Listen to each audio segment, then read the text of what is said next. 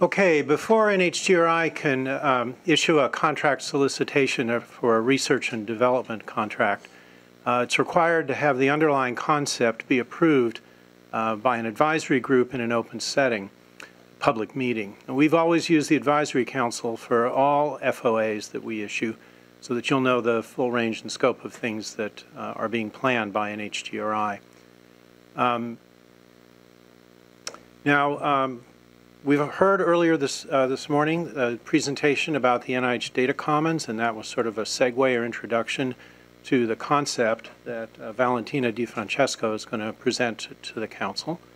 There will be ample time for a discussion with the Council, but at some point when that discussion is concluded, I will be taking a vote asking the Council to approve or disapprove the concept. So, Valentina?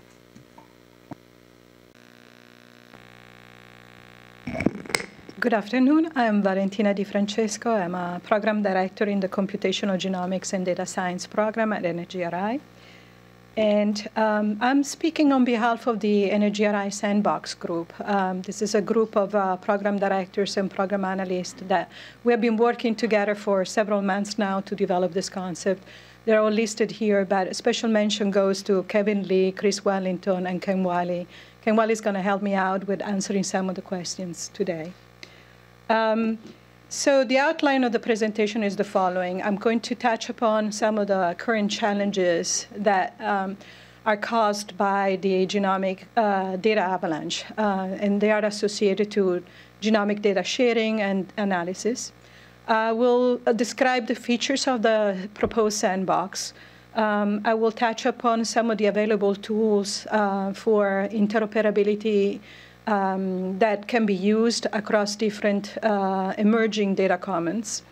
I will describe briefly the type of users that we expect for this type of resource, and finally describe the funding mechanism.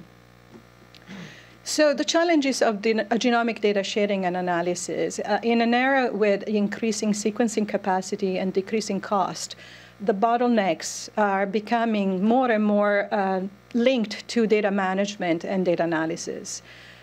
So for that reason, researchers need scalable high-performance storage and computing infrastructure and technical expertise. The problem is that the technical expertise and the scalable computing infrastructure is not readily available everywhere at any research institution. Some research institutions have all of that. Some others really actually need a lot of help from that point of view. The other challenge has to deal with distributing big data over the internet. People have been complaining about the inability to transfer terabytes and petabytes of the data over the internet. They use hard disks, tapes, and so on and so forth now. And also, the distribution is very inefficient because in some cases, the same data sets are distributed in multiple local systems, or even copied multiple times on the same cloud resources. The other issue is that, for example, NHGRI is funding a number of studies, sequencing studies, and data resides in different local systems. There is little to no attempt in trying to consolidate and harmonize the phenotypic information that is being released, that is being made available by the studies to the rest of the scientific community. And so phenotypic data integration necessitates a little bit of coordination. And finally, and this is something that is quite some recent news, NCBI has recently communicated to NHGRI as well as to other institutes that it is reducing its data archival role for the NIH. Okay, so this clearly has a big impact on what we're going to do in terms of providing data generated by our studies to the rest of the scientific community. So the solution that is proposed today is this concept of an NHGRI data sandbox. Really, for us, this is a resource that is meant to democratize genomic data access, sharing, and computing. It leverages a scalable cloud-based infrastructure to collocate data storage and computing capacity. We commonly use tools for analyzing and sharing data. It provides both unrestricted and controlled access data and metadata from NHGRI funded programs. It is a trusted partner of DBGAP. With respect to genomic data, what I want to emphasize here that I don't mean just genome sequence data, but also data coming from epigenomic studies. And so genomics should be really used in a very broad sense. The other thing that we would like the Sandbox to do is also to provide some data harmonization services across the NHGRI funded programs. And also, as was pointed out earlier today, not all the tools are readily available and run on the cloud, on a cloud platform with high efficiency. So we expect personnel in the Sandbox to actually keep on developing and optimizing the tools for the cloud platform that they will use. And finally, facilitate interoperability with other data resources and data commons. So you've seen these slides earlier today by Vivian, so I am not going to go through it again. But you can just generally imagine that this resource will have an access portal, user interfaces. It will implement security measures to make sure that controlled access data is kept private. It will implement fair principles, the fair guiding principle, and if they do not exist, it will help contributing to the development of those, and so on and so forth. So I'm not going to go into the details of this slide. One thing I want to, however, emphasize is that in 2015, the NIH has issued a notice that basically allows for the use of cloud computing services for storage and analysis of controlled access data that is subject to the NIH genomic data sharing policy. So that basically is allowing us to propose this concept that relies completely on a cloud platform for sharing data with the rest of the world. And the other thing is that in order to do that, we are going to make a requirement for the cloud providers and for the group that is going to support the platform to utilize a cloud platform that is FISMA moderate and HIPAA compliant. So you heard from Vivian earlier today about this emerging concept of a federated data model. The one on your right is the NHGRI data commons or Sandbox. We have been talking about what type of data sets we may want to use to initially populate the Sandbox. We came up with a few. These are just proposals. They're not written in stones. And of course, the data sets will increase. They will change over time. But for the moment, we thought that ENCODE, data that comes from the eMERGE network, data from the 1000 Genome Project, and the data from the Genomic Sequencing Program will be good data sets to initially populate the Sandbox. At the same time, as you heard, there are multiple NIH data commons that are emerging. One of the NCI Genomic Data Commons, one from HMP, the one to support Human Microbiome Project data, another data commons to support top-made data from NHLBI programs, and as well as to support the PMI efforts. So the issue always comes, and we heard it earlier today, is how are we going to make sure that this data is not siloed and is actually there's going to be a support for users to basically go across different data resources and deploy methods across different cloud systems or across different data commons in general. So these are the tools that we think will facilitate some of this, will alleviate some of the concerns with respect to interoperability. For example, the establishment of a common user authentication system, the adoption of common APIs for data access and computing, could be the GH4GH or others that may emerge. the adoption of FAIR principles, the broad use of Docker containers to deploy analysis tools on different resources, catalogs of data or digital objects so that people can easily find the data where it resides, and also the adoption of common data standards and ontologies. I'm listing all of these because I want to emphasize that there are tools that are either already built, okay, and tools and technologies are either already built or that we're already working on. Some of the BD2K programs are actually really pushing a lot of the development of some of these tools. So I think the real issue here is really mostly to do with, social engineering and making sure that the right group of people are around the table to make decisions about common adoption of some of these solutions. So in terms of users of the Sandbox, we expect two different types of users primarily. One is a computational genomic scientist who is familiar with cloud or high-performance computing, developed a tool and wants to test it out or utilize it on a high-performance computing platform.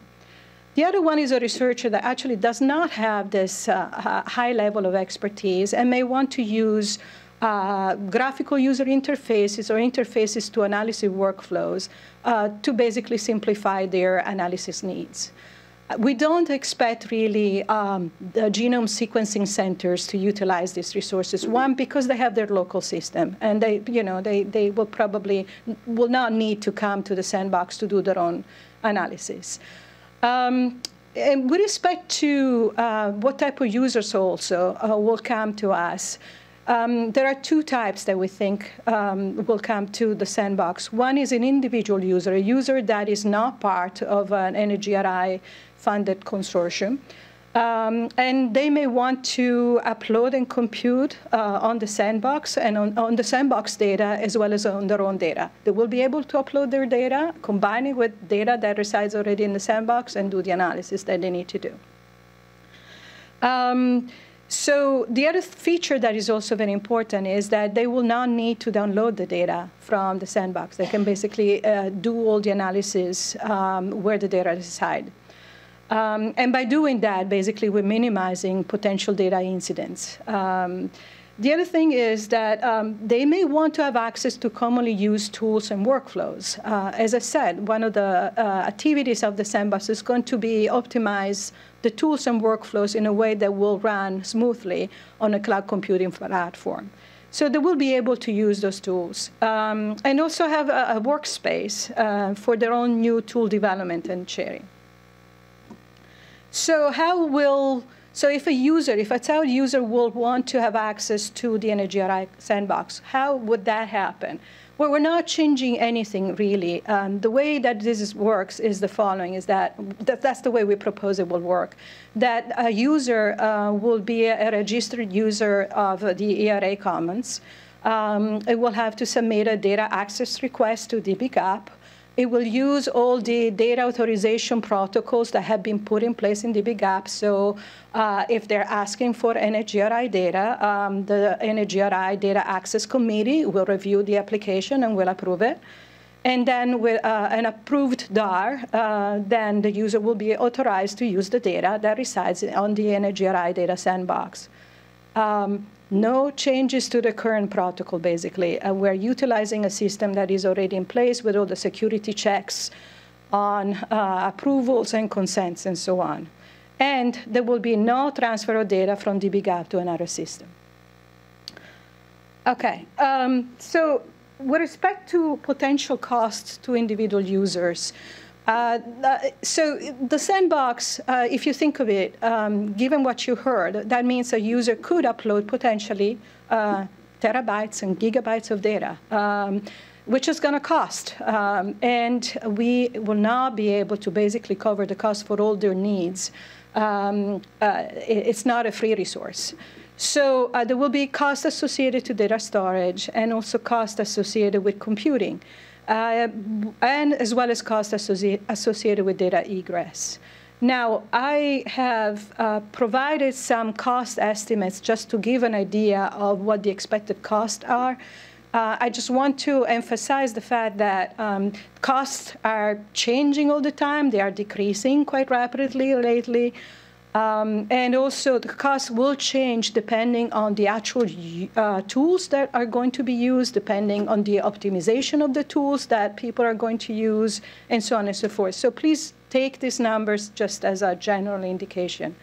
But anyway, the current data cost is about $350 to $450 per terabyte per year, depending on the speed of access to this data. If you need to have fast access to the data residing on spinning disk, then it will be the most expensive version of that cost. So with respect to computing, you can imagine a user that wants to use a standard variant calling pipeline. And in that case, the cost that I was quoted is about $270 per sample on AWS, on Amazon Web Services on demand. Or if you use the AWS Spot instance, those costs actually are reduced significantly to $30 per sample. Again, with a RNA-seq analysis pipeline, with the Tuxedo tool suite, basically the cost will be around $16 on AWS on demand, or $2 per sample for Spot instance. These are just an indication of what the cost could be. So the other type of users of the Sandbox are potentially members of an NHGRI consortium. So consortium members could use the Sandbox to have access to cloud resources where they can deploy new data sets and workflows. They have a common infrastructure to share and compute on consortium data. And they can take advantage of interoperability tools and data submission services to other data commons if necessary. And that includes also data submission services to dbGaP in case they will accept those data. So, so members of a consortium could interact with the Sandbox in two ways. They could either have their own separate data coordinating center, and then the data coordinating center could submit data to the Sandbox. Or they could basically leverage the data management services of the Sandbox. So in all intents and purposes, the data coordinating center, some aspects and functions of a data coordinating center could easily be taken over by the data Sandbox. And in that case, each project could basically directly submit their own data to the data Sandbox for storage and sharing with other members of the consortium. So a consortium member in that case who wants to access data from the consortium, all that he needs to have is an account on the data Sandbox. In that case, program officers will work with the NHGRI Sandbox, will basically recognize the user as a consortium member, and they will grant authority to the relevant and appropriate data sets.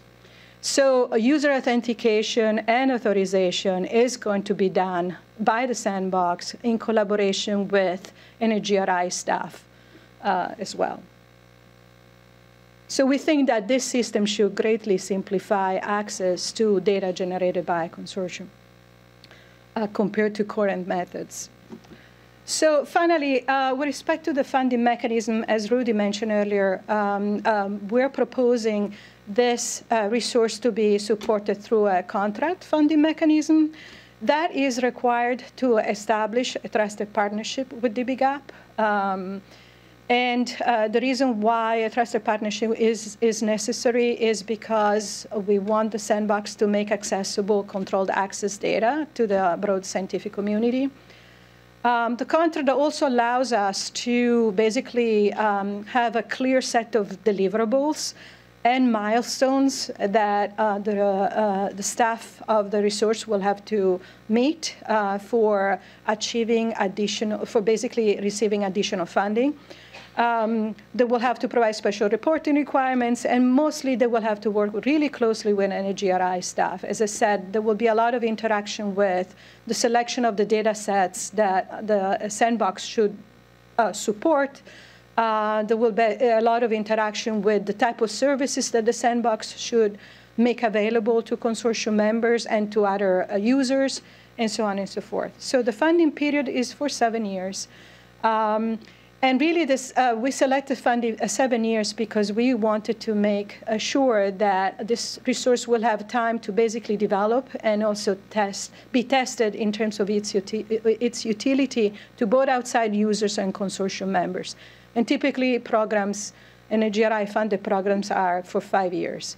Having said that, as I said, there will be milestones that are going to be set up for this resource. And so if, for whatever reason, the project is not successful, we will not support it any longer.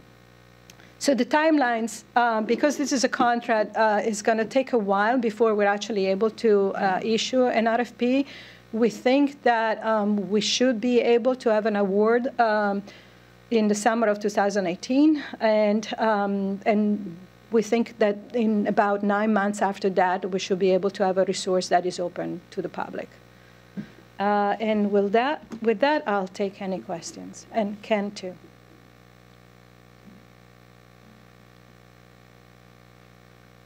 Carol, go ahead. Thanks, Valentina.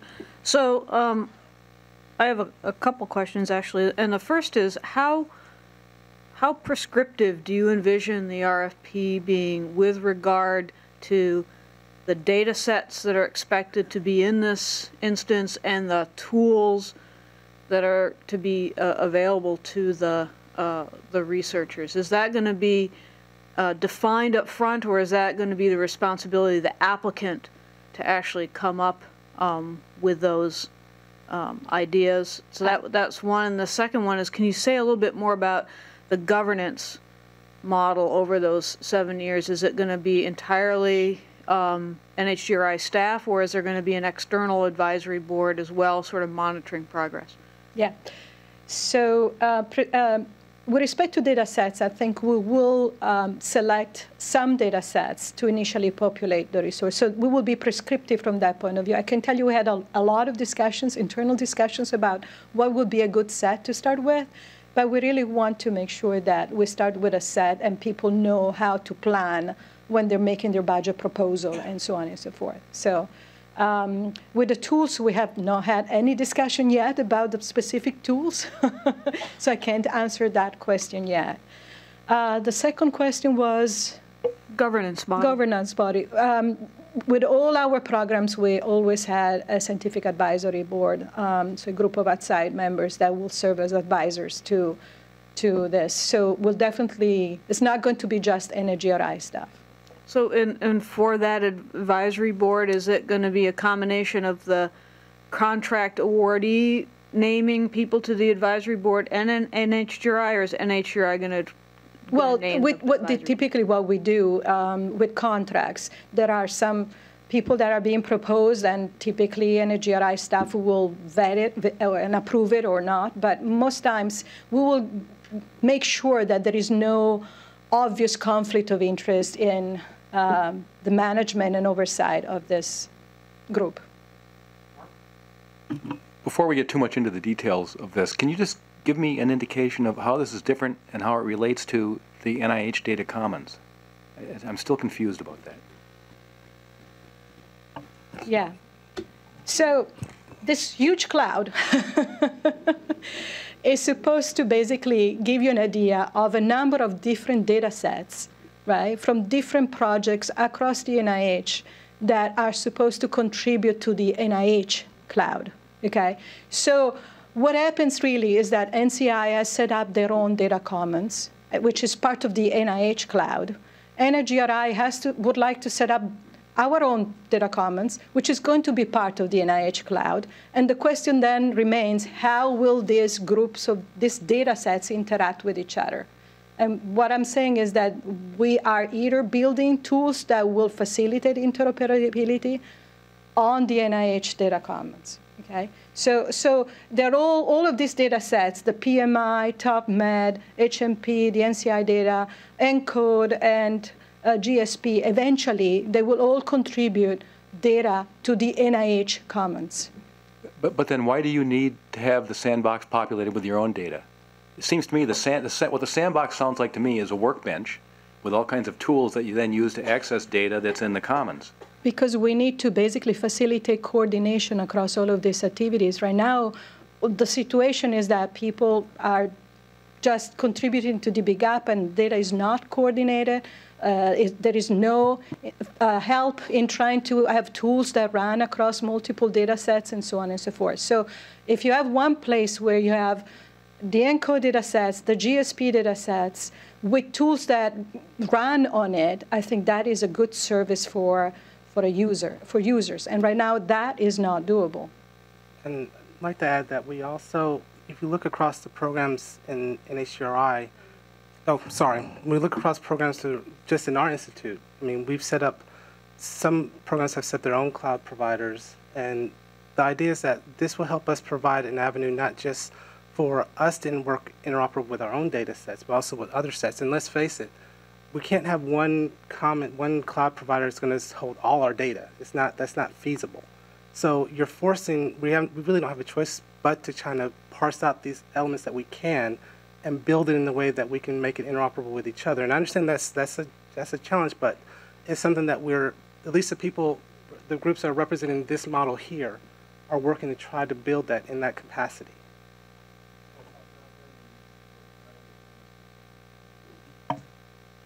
So I have some concerns about the computing costs that you suggested. So you were estimating it would be about $270 for aligning a 30x coverage genome, and so I guess I have some concern that those kinds of costs might be prohibitive for a lot of users. So if we contrast that to my own experience doing things like that at my home institution, computing is heavily subsidized, and so that would be sort of effectively free for us. Yeah. And so so users are going to be trading off the clear utility and advantages of doing cloud computing against the costs. And I'm wondering about what your thoughts on that are. I mean, I'm just worried that the costs might greatly hit the usability of this.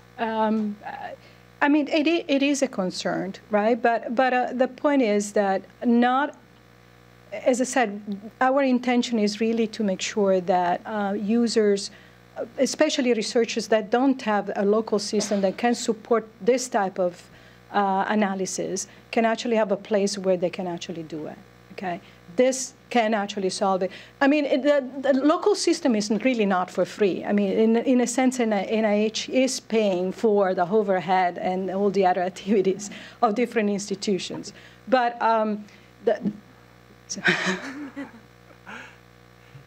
Yeah, that's true to some extent. But for an individual investigator, you're doing the calculation. Is it cheaper for me to do this do this computation on a server in my lab or on a system that I have locally, as opposed to in the cloud where I'm paying for the compute cost? So I can tell you that there are now people that are developing tools that will give an estimate of the cost of your compute before you actually submit it to a cloud resource.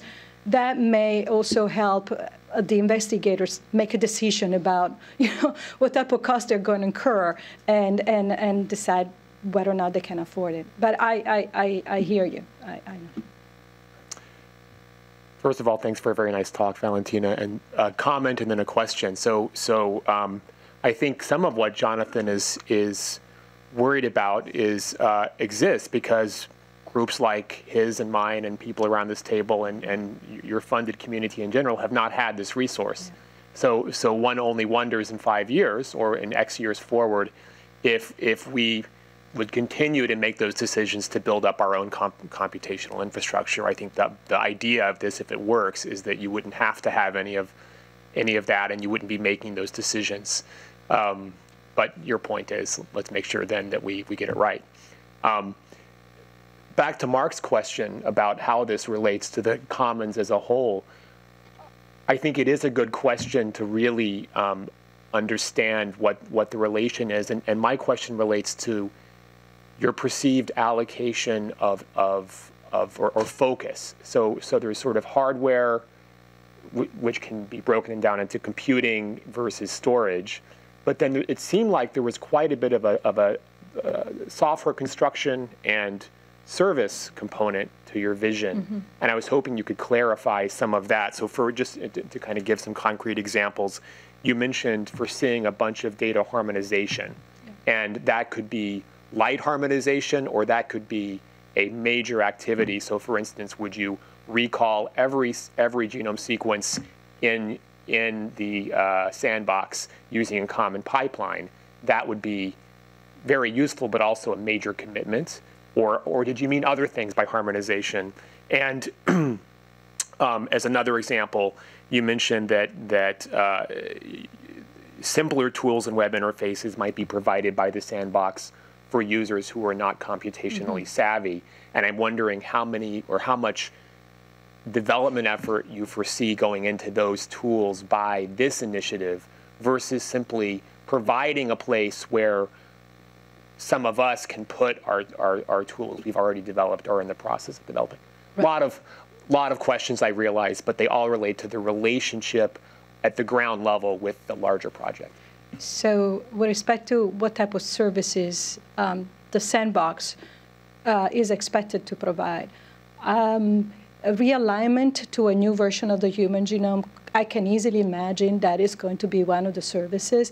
But once again, we're going to have a governance body, okay, including NHGRI people and outside researchers that are going to tell us whether some computational exercises need to be done, okay, with the associated cost associated to it. So I can imagine, the answer is yes to all of the above, with a careful evaluation of priorities and cost, okay? And that's the kind of thing that a contract will allow us to do. So what was your next question? Well, I think if it's yes to all of the above, then it gets all of the questions. So the harmonization part also, what I was really referring to was mostly about harmonizing phenotypic information. I see. So standardizing information associated to data sets and things like that. But again, I mean, we are going to decide over time, depending on, as I said, we're going to set different milestones. And the harmonization component is probably not going to be the first milestone, as opposed to maybe the fourth or the fifth. You know, we will have to set priorities about what we need to do first, and then later other things. And then back with relation to the commons, presumably all of those NHGRI specific activities would somehow live in the commons framework that the commons is supporting. Is that right? Yeah. Yeah. So a slightly different question. You talked in earlier about milestones and sort of judging. Can you give a little bit more idea of what you're going to consider metrics for success of this program? Yeah. I have to admit, we have not really decided yet how to come up with the metrics for evaluating this program, and that's the answer. So let me just add one more. So some of those are going to be built, and this is, as we're thinking this through, some of those will be built off of what we've learned from existing models that are currently going on in both within our institute and outside. We have certain programs where we actually are looking at, you know, things such as the usability, the user interactions with the data sets that are in different clouds, as one of the matrices. We're also looking at how are these different data sets in cloud platforms that we have, where we have data sets that are from different platforms. How are they being utilized to actually work together and build a collaboration that wasn't already there? Those are things that we can also look at. So it's not completely in the dark where we're coming from as far as matrices that we would consider as far as milestones.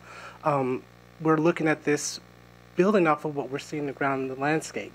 As a starting point, understand that could potentially change as we move forward. The Sandbox is not something that's designed. It's designed to be scalable, both upscale and to downscale, also based off of these matrices that we're going to put in place.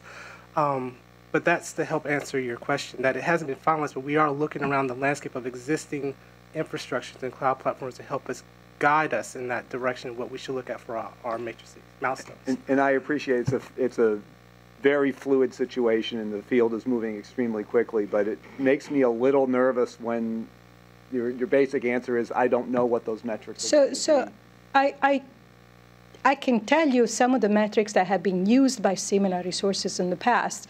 what we didn't do is to make a decision about whether or not these are the ones to use, but I can tell you the initial population of the Sandbox with data sets and making data sets available is definitely a milestone. Making this resource a trusted partnership on dbGaP is another milestone. I mean, these are key aspects of this resource that need to be achieved. Implementing some of the tools, like, for example, a genome browser that will basically be able to serve the data to some of the users, and X number of tools, which we still need to define, will be another Sandbox. So there will be a different staging steps for this resource that they have to meet otherwise. And finally, also, another thing that has been done, which I think we're definitely planning to do, is to provide incentives to outside users to come and use the data and test it out. This has been done by the NCI Cloud Pilots, and they learn a lot through this system. And I imagine that a version of that, giving incentives to people to come and test out the resource so that we can improve it, is part of the plans. What we have not finalized yet what those metrics will be, but and I appreciate it. I mean, I would not expect final metrics at this point. You've got time to think this through, and there are a lot of issues that you need to think about. But I would think that one of those metrics would be if only 10 people are using this 3 years after it's there, you know, we're probably not where we want to be.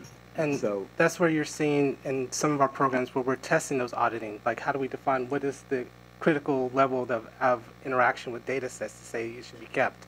And we're testing those out. And like Valentina, we haven't finalized those things, but we are looking across and implement some tests of these ideas of these auditing tools in different programs, and we're trying to collect that data. We are collecting that data to help better assess how we want to move forward. So can I just clarify, when people are talking about milestones, we're talking about milestones for the offerer meeting goals, or are we talking about milestones for it's useful to the community and it's getting broad use, or both? I was actually thinking more about the broad community, but I think the two are interrelated, so okay. It would be both. As you can tell from this conversation, this is a very rapidly moving field. The technology's changing, the nature of the data is changing, and the needs of the community are changing. What are the plans to stay very flexible and meet the changing needs, particularly of the community, because they are our constituents, using a contract mechanism? How are you going to interact with any contractor? So this has nothing to do with the solicitation, but how you plan on interacting in a contract environment to maintain maximal flexibility to meet the needs of the community? So there are contra mechanisms, and unfortunately I cannot go into the details, but we're looking at a contra mechanism that will allow us to have exactly that flexibility with respect to definition of tasks, and you know, concrete projects that need to be achieved in a reasonable amount of time. The mechanism exists. Okay. Yeah, I guess I had a couple of questions. One, somewhat building on this discussion. You know, we started out, and it was mentioned earlier this morning, that one goal of this was to make it available to universities and sites that may not have this infrastructure. But I really didn't hear anything about training. I mean, those people are not going to understand, I mean, are unlikely to have the resources on hand to be able to use it. And I would certainly think it would be very important to build that into the concept. And I tried to look through it, and I also didn't really see that addressed. I have to admit to being concerned about the 7 years, particularly if you're talking about not even awarding it for 1.5 years, if I understood correctly. Well, it takes a lot of time to develop a call for proposals. But it's really hard for me to imagine what our compute space is going to look like 8 or 9 years from now. And so I assume there's some type of annual review of this or update, because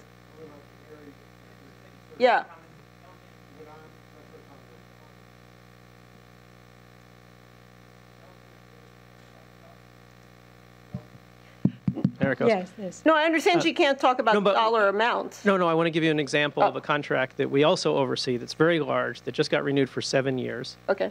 that is, in the past iterations, ended up doing things that were not written into the contract from the beginning.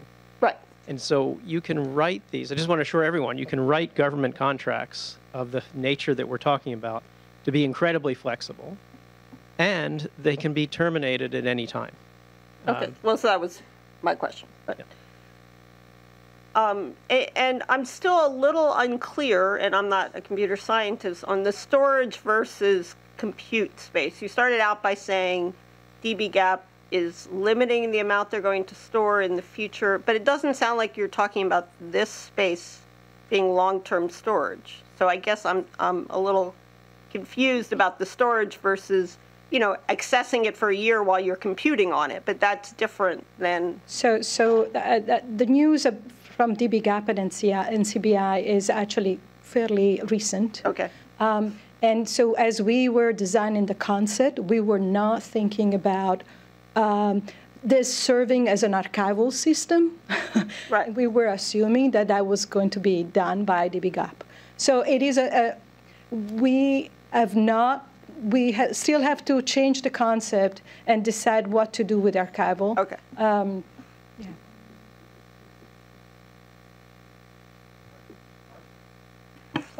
I think I recall that many years ago, NCBI was criticized for developing tools for literature searching and things like that, that was pushing out private companies from doing that, that they sort of dominated that space and therefore suppressed the development of those tools in the private sector. You're talking about developing tools for sequence analysis, and I wonder if you might be, if you're worried about being subject to that kind of criticism in the future. I mean, this is not supposed to be the resource.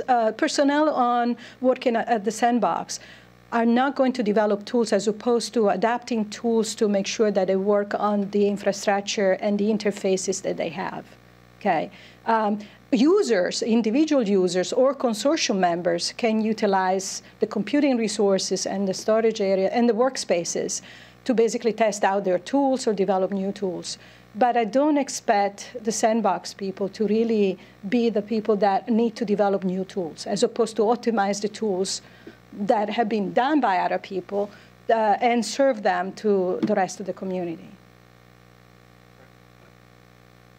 Okay. This is a very interesting proposal because I think having all of these different data sets together in the same place where you can compute on them is going to be really valuable.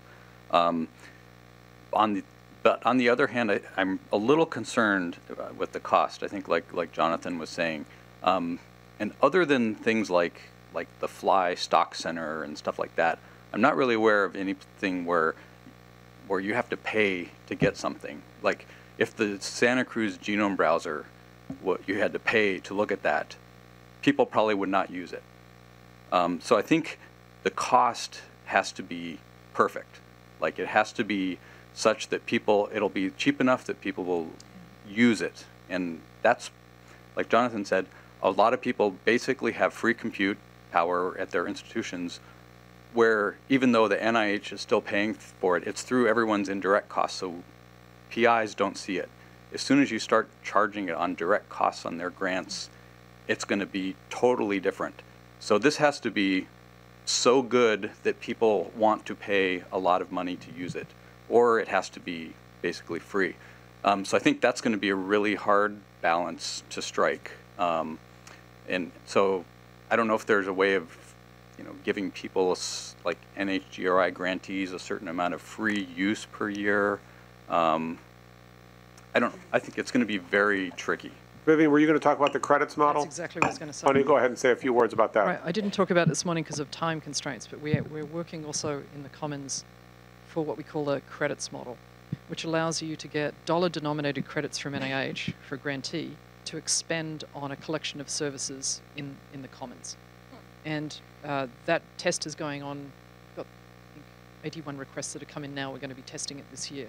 The purpose of that is to see how are people using the data and to give them a method so they can actually pay for that and see what the cost is. And we expect the cost to be changing, in part because it's a changing landscape, and in part because we see the cloud providers wanting to be more part of this. So there's a down cost, as in a reduction cost there. But we're also seeing this as a way of saying, okay, NIH would be paying for a certain amount in this credits model so that you can then use it for those services. Right now that's outside of the grant system. The intent is to move it inside the grant system. So a grantee would get, say, an R01, wants to consume NHGRI data, and they would be able to get some dollar-denominated credits to then expend over that to use that. It gives us, somebody was asking about metrics here, how much you're using and what cost is it? And what is NIH actually expending on the use of storage of that data and the use of it? That's another part of the Commons model. For those who want to know more about it, I can take that offline. Yeah, I think something like that would help a lot, because if the cost model is wrong, it won't be used. Yeah. And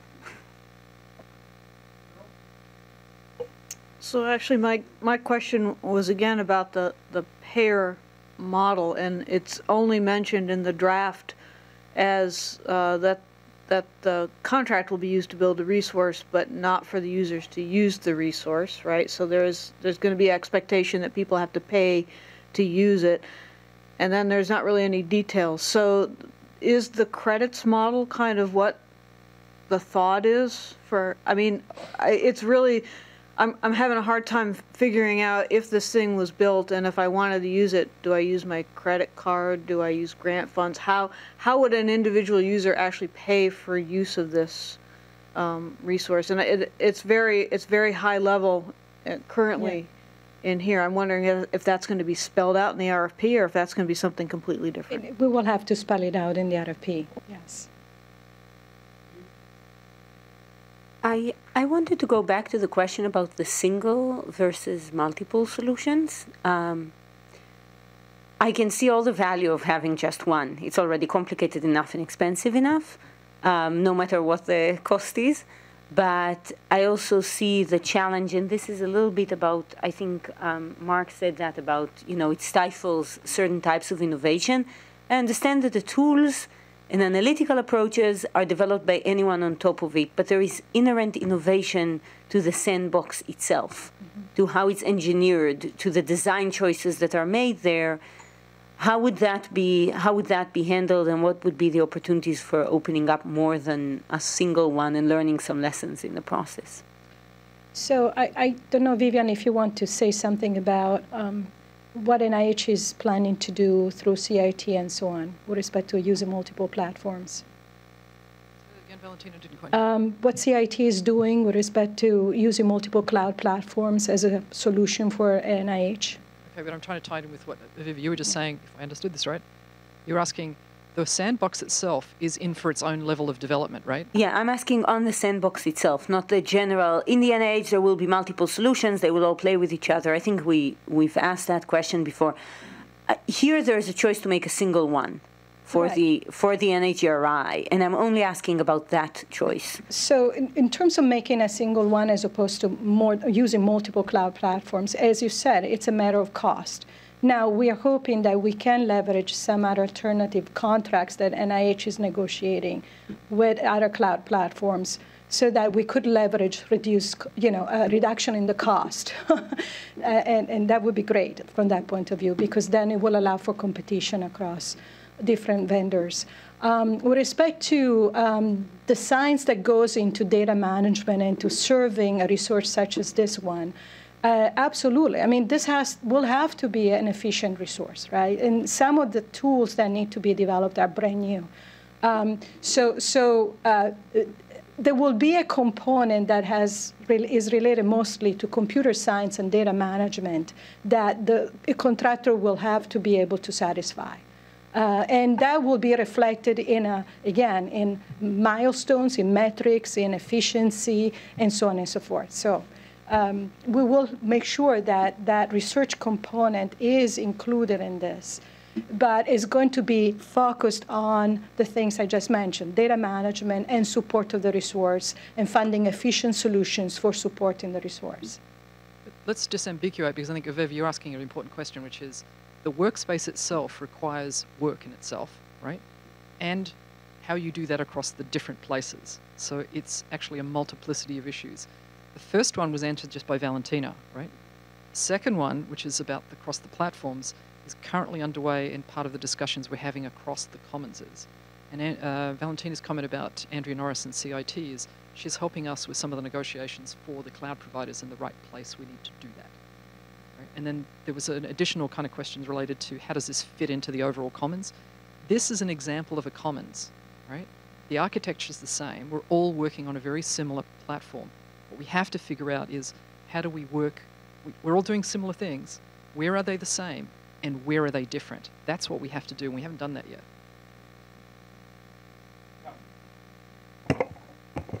I don't have a sense yet of whether, are we talking about a single contractor that's likely to provide the services, not multiple contractors who will provide different components? We're looking for one. One award they may have subcontractors at them. And that's likely to be a commercial entity? Or we don't know? Actually, especially for the R&D component that we were discussing, we would love to see also academics applying for this, to be honest.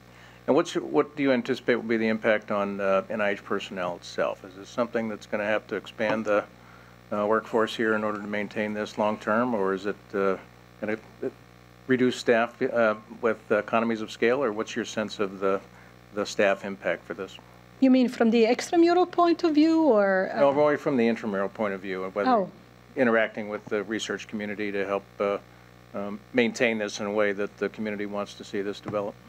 Yeah, that's a good question. I don't think we touched upon that yet, but it's something to keep in mind.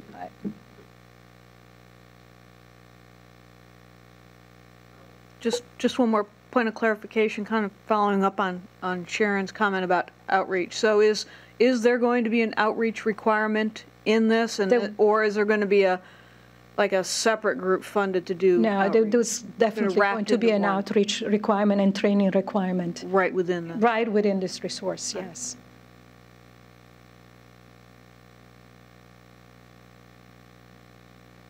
I come back to the point that I think I made earlier, and that's the business of how you're going to harmonize this workspace. I declined to use the word sandbox with other planned or underway workspaces at PMI, at NHLBI, and I don't know what the role of NCBI is in all this, except I just heard that they decided they don't want to have anything to do with it, and I'm not sure how that decision got made, but that's a separate question. So the business of harmonization with other, how are you going to arrange that in a contract that you're going to issue to a sole vendor to make sure that they have harmonization with other vendors who may not be the same?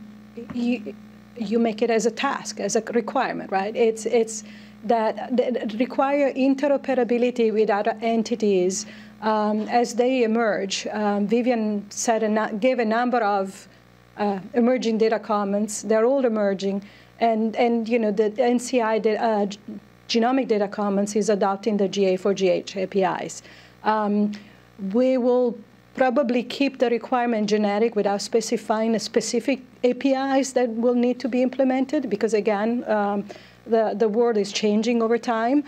But what we typically do in the past is just to set up the interoperability requirement as a task of the contract.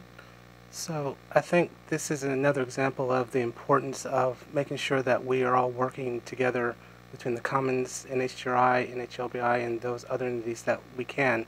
Because as we are starting to develop our language in our contracts, that we have a better idea of how to make that language interoperable with each other, so that we can have, so if we have a solicitation, they understand what the expectations are.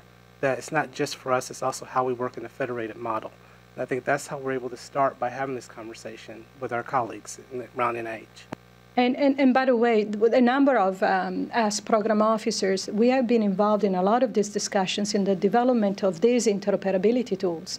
A number of program directors at NHGRI have been part of working groups and so on to make sure that these tools are developed properly and that we can adopt them whenever they are ready. So what's the vision for what happens after 7 years in the best case scenario? If it's successful and everyone depends on this, is the idea to renew the contract at that point for another X years, or would the idea be to internalize this among intramural staff, or some other idea? So at the end of the 7 years, we would like to do an assessment of what has worked, what has not worked, an overall assessment, and which will occur annually during the process. And work, again, we look at this as working with the Federated Data Commons Model System. and actually come to the conclusion of what should be the final step, next step that needs for this iteration. What parts of this effort works? What parts doesn't work? Where do we actually need to focus our attention on as far as making this better? Because we're, as what Vivian's talked about, what Valentina's talked about, is what you've heard across the NIH in the community. We're still building some of these concepts out into, and we're going to continue doing that. So after the end of the 7 years, I can see us actually being able to reassess and look at what the community wants, make adjustments, further adjustments, and do, maybe another iteration with the Federated Commons, or, let the community help us decide what's going to be the best way to go forward. That's. So I have one metric that might be too crazy broad to bring up, but why not? You're looking like you're ready for something. And that is, will there be an expectation that there'll be increasing numbers of, let's just say extramural funded right now projects that will be cross-institute? That if you've got the capacity to have these interoperable data, big data, what I want to say, focused on different kinds of diseases, but at the same time, a lot of things that are interrelated. Do you guys envision that the silos that the institutes now are in? Now, I recognize there's cross-funding sometimes. I understand that, but do you think that, do you envision a model of sort of investigation of human disease in a way that this can really facilitate cross-institute funding of projects? Would that be a pie-in-the-sky metric? But it might be, okay? I mean, my reaction, I'm not sure it could be a metric that would be a term of the contract. I can imagine it would be a metric for a term of whether we think this whole kind of line of development is a desirable one. That could be something we'd be very pleased to see, if that's what you meant by metric. I would agree with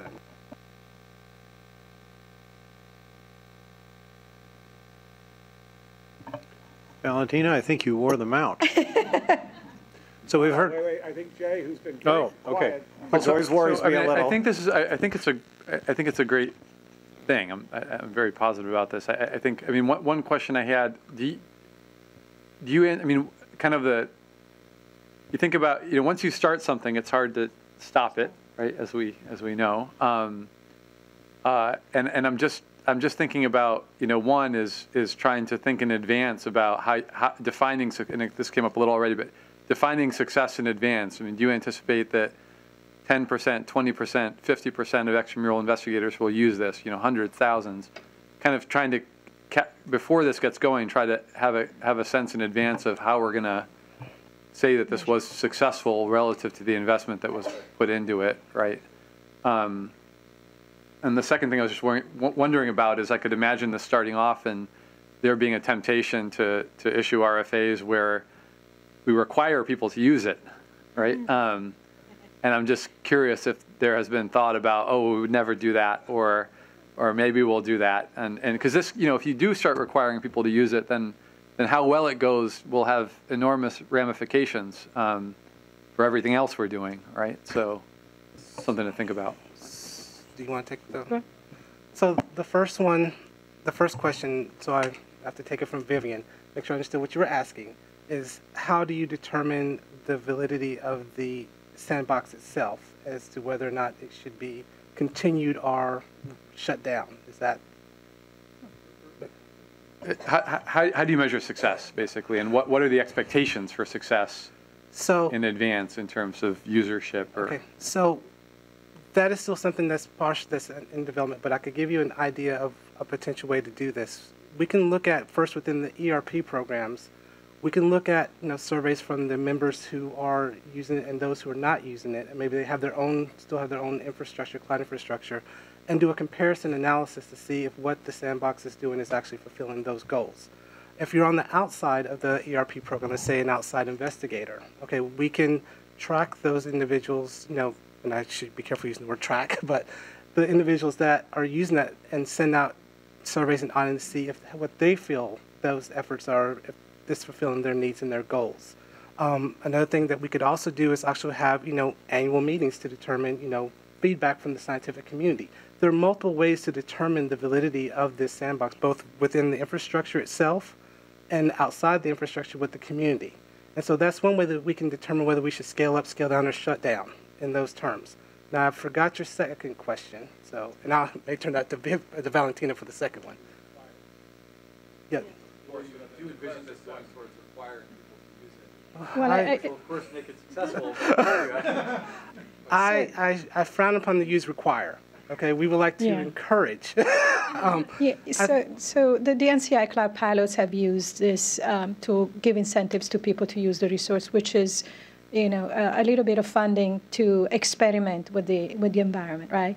That worked. That got a lot of attention to one or two of the 3 pilots that they had in place. So we discussed it, proposing something similar to it. It's actually part of this whole project. So the answer is yes. We're planning to do that. I just want to make sure I understand the intent of this, sort of at the grassroots level. At my institution, we have a bioinformatics core that will service people who do, for example, RNA-seq and do their mapbacks for them and that kind of thing. Is it your intent to serve as that bioinformatics core for those people, to displace my institution's bioinformatics core, which wouldn't be a bad thing, frankly? The intent is not to displace it. The intent is to complement it in case some of the bioinformatics core at your institution cannot deliver on some type of analysis for whatever reason.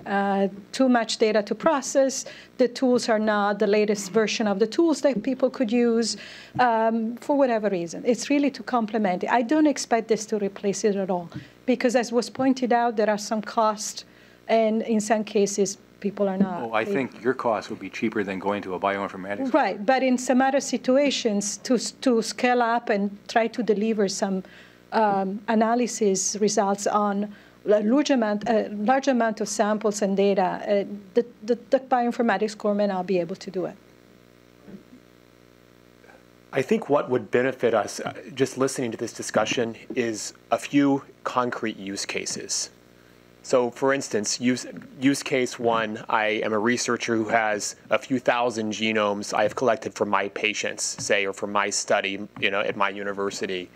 Is this a use case? So I would upload all those data to the Sandbox, and then I would pay a staff member who works in this extramural entity to assemble a line against the reference and call variants, and then give them back, and then deposit those in a file in that same commons. Is that a use case you have in mind?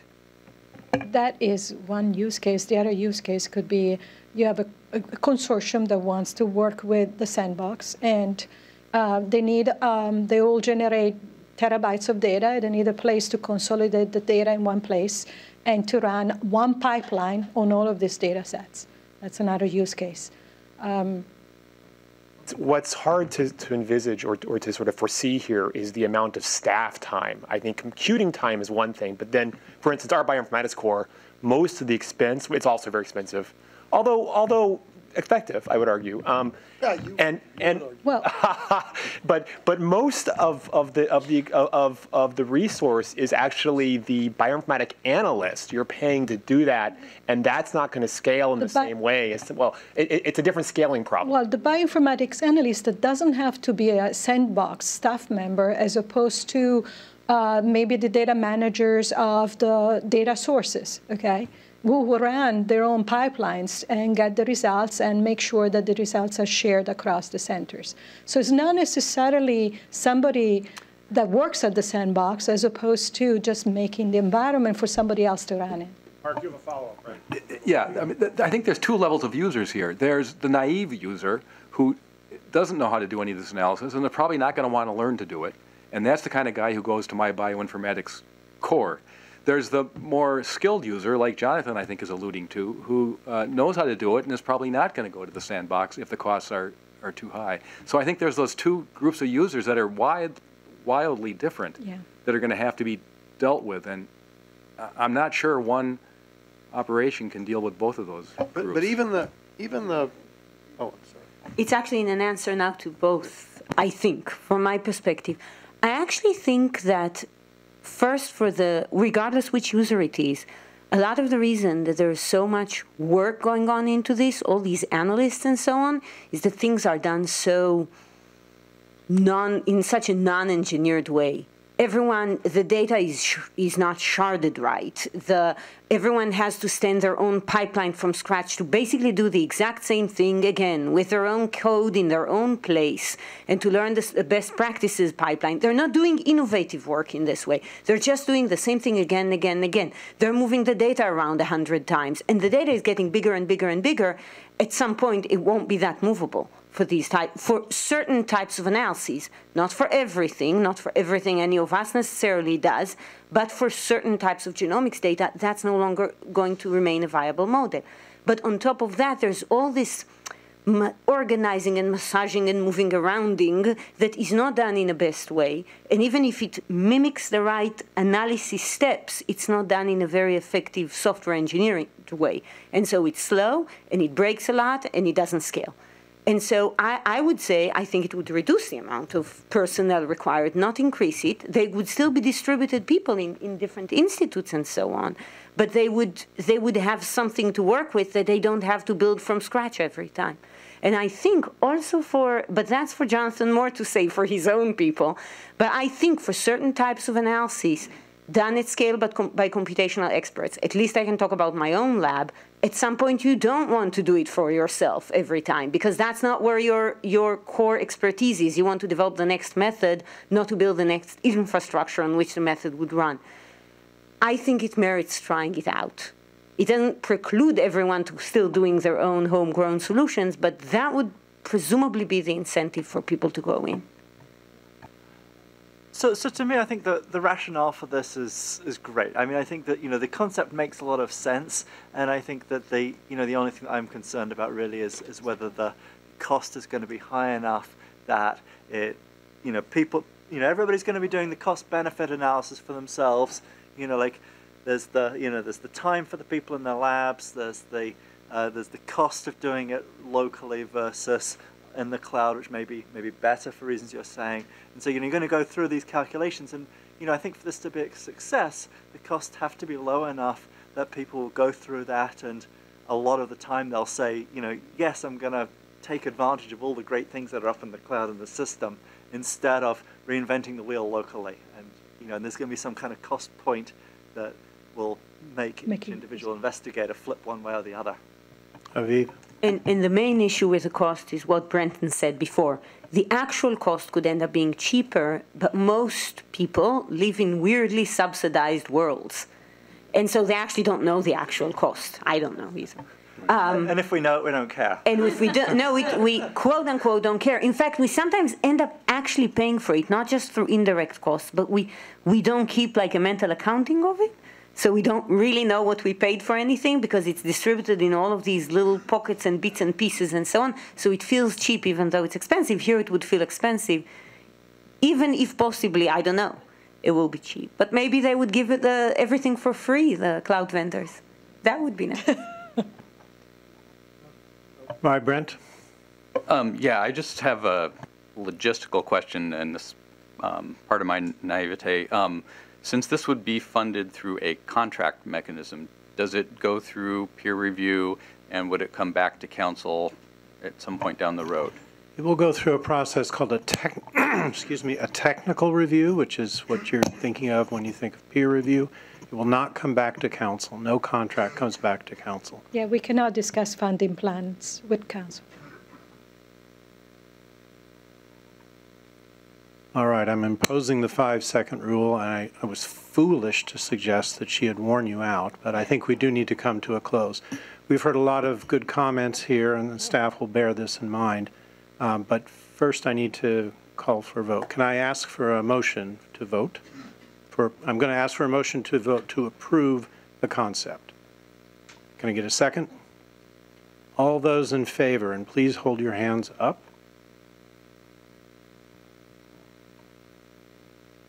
Thank you. Opposed? Abstaining? Thank you. Wonderful. Thank you all. Okay. moving right along. One of the working groups of council is the, excuse me, Genomics and Society Working Group.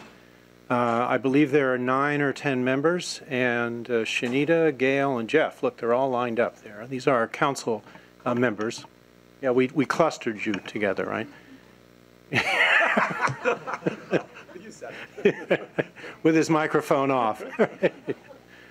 Okay, and a requirement of any working group of council is an annual report. And Lisa Parker is here. She's the chair of the working group. Lisa is professor of human genetics and director of the Masters of Arts in Bioethics program at the University of Pittsburgh. And she's going to give you the report, the annual report.